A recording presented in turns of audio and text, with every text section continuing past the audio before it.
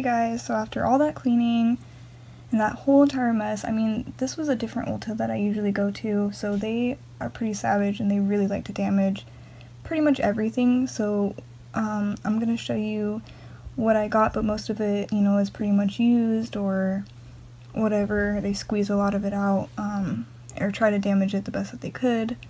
So first I want to show you something that they didn't damage, which is this Poetic Waxing by Bliss. I never even heard of this before, and I'm not the best at waxing, so I don't know. I didn't clean off the actual cup. I haven't cleaned it off yet because I don't know what I'm going to do with it.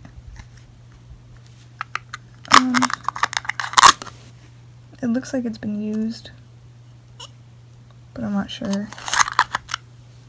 So that's the first thing. These don't look like they've really been used. There's still some like soup on there. They look pretty full though.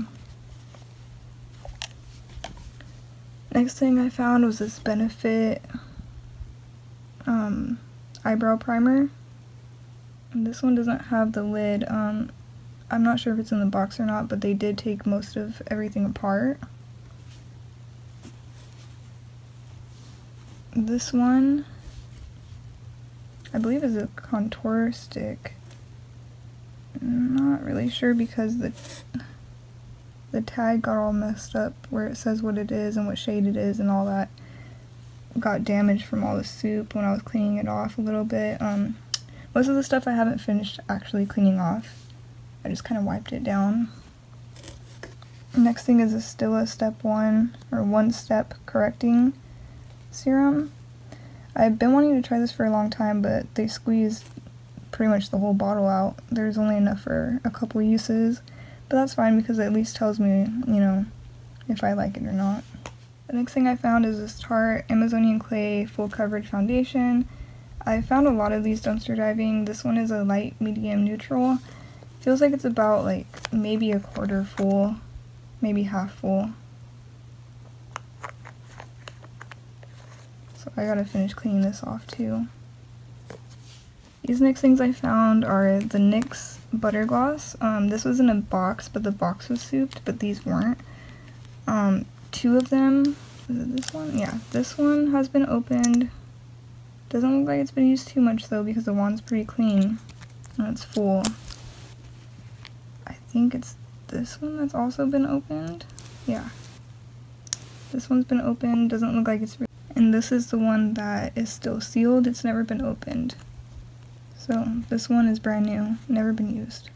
And then I found this Bare Minerals Bare Pro Performance Wear Liquid Foundation. This is in the shade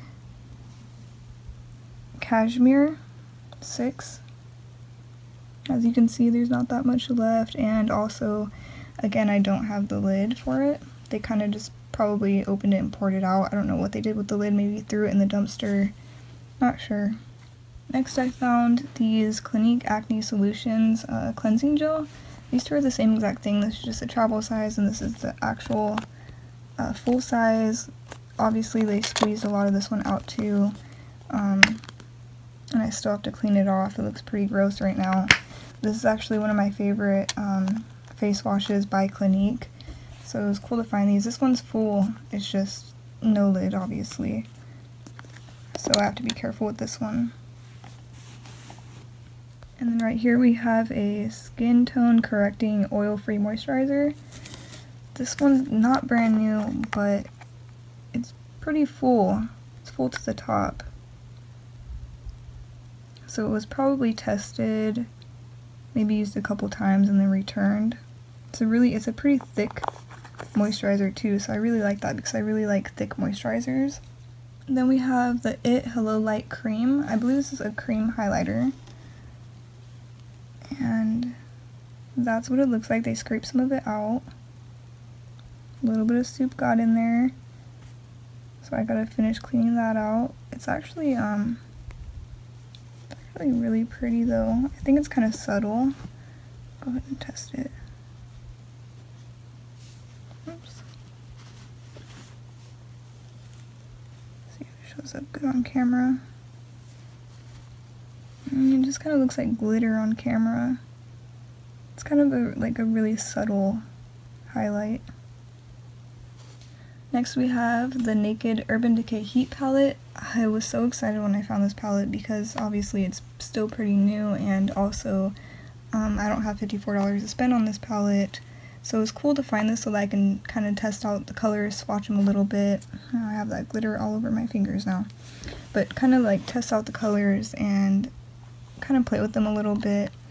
Also, I was really excited about, you know, they did scrape a lot of it out, but there still is a ton of product left to where I can use it.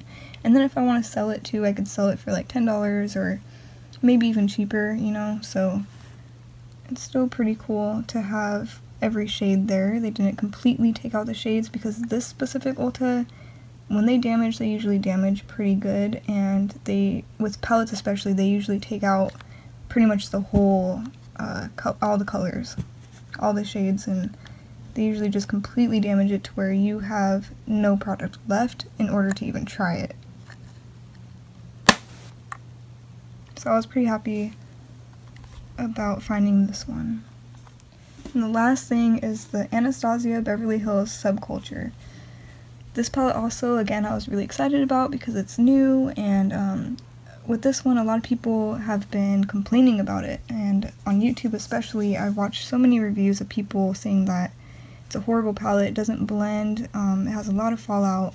So of course I would never want to spend, you know, the $45 or $42, however much it is, for this palette if there's so many complaints about it. So finding it was really cool since I can test it for myself, see how it works, and not have to spend money on it.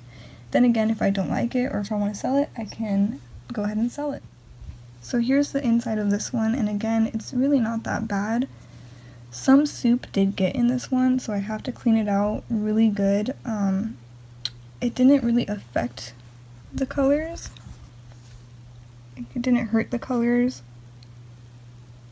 And I can still clean it out better, kind of just scrape off where there's soup in it. And for those of you who don't know what I'm talking about when I say soup, I'm pretty sure a lot of you do, but soup is just basically when the store employees, they pour shampoo, foundation, lotion, whatever they want to pour into like a mixture over the products that they're damaging, just so that they can mark it as damaged and throw it out. Also so that you don't find this in the dumpster and then later return it to the store to try to get cash or try to get, you know, in exchange for something else of the same price when you didn't buy it. That's just their way of trying to like keep dumpster divers out, thinking that, you know, you can't use it, or you can't return it to their store, because if you take this into the store, obviously they would know that this was thrown in the dumpster. But another thing that, you know, I think is funny is you can crush all of this up and you can dry press it, or you could press it with alcohol too, but that's more noticeable. But you could dry press it and you can make this palette look pretty much brand new. One last thing, I wasn't going to put this in this video because it's empty and it's lip gloss, so obviously I'm just going to put this in the trash, but I was really excited finding this lip gloss until I realized that it was empty. When I found it, it was still in the box and I thought it was brand new. It wasn't souped or anything, this was actually just sitting in the dumpster.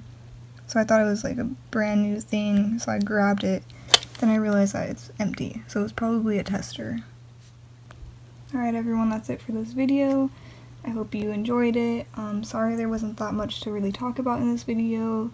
Like I said, this Ulta really does like to soup and destroy their products, so out of that whole entire box, this was all I was able to salvage, and that was worth even trying to keep or clean.